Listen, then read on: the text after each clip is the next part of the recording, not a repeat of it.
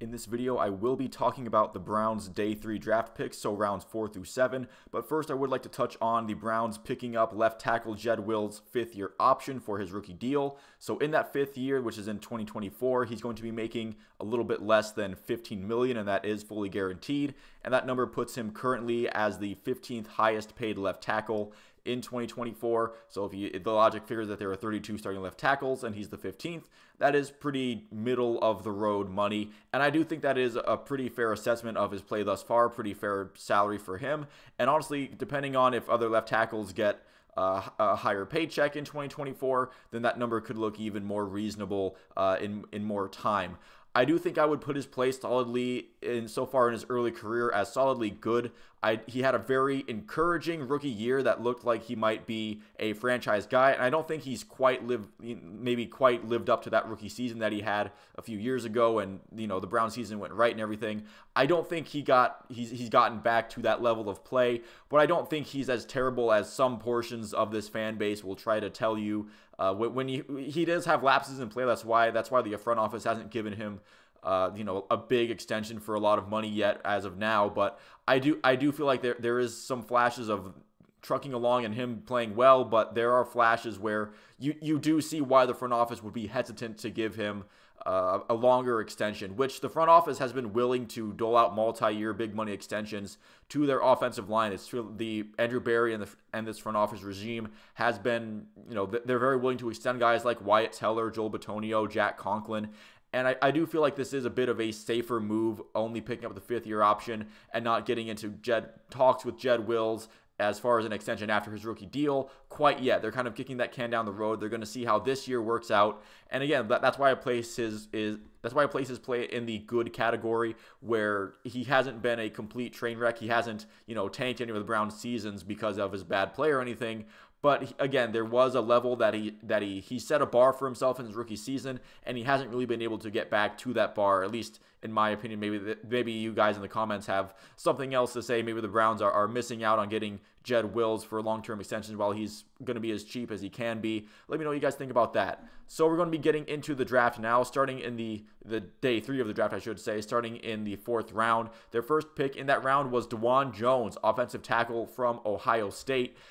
Huge guy, listed at 6'8", 374 pounds. He did initially have maybe a ranking of a late first rounder, early second round pick at one point during the Senior Bowl, where all the scouts were wowed by his not just his size, but what he was doing to other guys at that Senior Bowl. However, there are some work ethic concerns that have kicked in. While he looked initially good at that Senior Bowl, he kind of shut it down after getting that initial look at the combine. He reportedly didn't really choose to do a lot of the stuff that was there, a lot of the activities he turned down. I think it was the bench press and the cone drill, allegedly. So there are concerns about maybe a bit of a character issue, not necessarily what a distraction he's going to bring to you from what he does, but maybe some concerns about where his career is going to go by what he doesn't do. Although I don't feel like it's appropriate to completely wipe off his career at this point. There is a reason he fell to the 4th round. This kind of reminds me of last draft where the Browns drafted Perion Winfrey, who fell to the 4th round because of some potential maturity issues. But this is a different position. This is a different situation. We can't look at those two as the same. And honestly, Dawand Jones is not going to be relied on to be a starter. He played right tackle at Ohio State, and Jack Conklin is very clearly the starter there, whereas Perion Winfrey, I do think the front office did expect him to have a pop really early on. So hopefully with the offensive coaching staff, with Bill Callahan, he's been able to work wonders with guys whose their career maybe not are on the best path. We saw that with Wyatt Teller getting out of Buffalo, and Ethan Posick, they picked him up from Seattle. Hopefully, if Dawand Jones, if Dawand Jones can listen to what Bill Callahan has to say, maybe this turns maybe this his career hasn't started. I'm not going to say that it's been going bad, but maybe this does kind of get rid of the perception that he currently has starting into the league that cost him potentially from being a late first, early second round pick to now getting basically having a flyer put on you in the 4th round. The Browns also picked up Isaiah McGuire, defensive end out of Missouri. This is going to be another depth option, as he's going to be stuck behind at least Myles Garrett and Ogbo that they picked up in free agency. Although young players Alex Wright and Isaiah Thomas did show flashes of potential, so they could also be obstacles to him on the depth chart.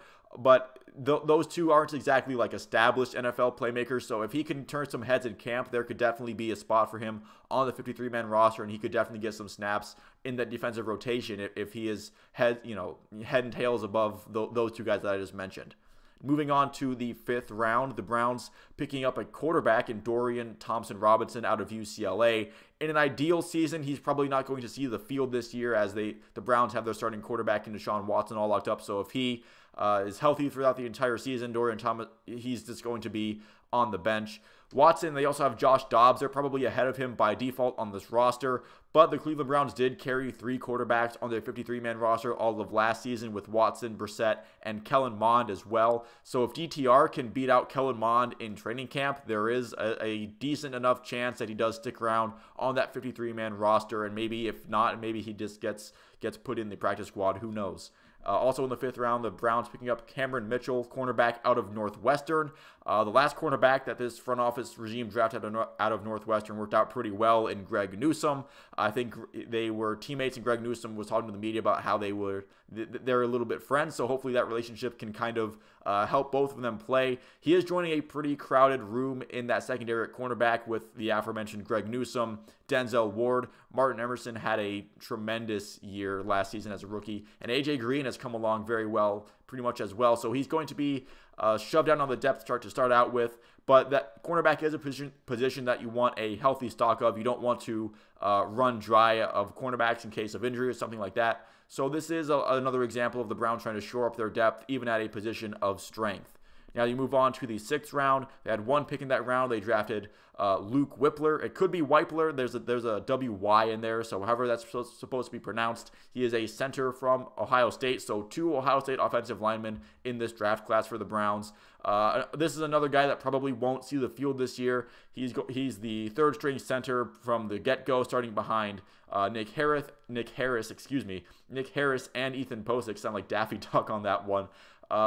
Again, if he sees the field in regular season action, that probably means that there's been some kind of injury emergency. And center, I guess that's a position where if you think you have a good player that you can develop over a couple of years, you might as well take him in the 6th round. And for the 7th round, they traded their pick to Baltimore for a 6th-round pick in 2024 in next year's draft. So that's the entire Browns draft class. I do feel like day 3 was a lot of the Browns shoring up some of their depth.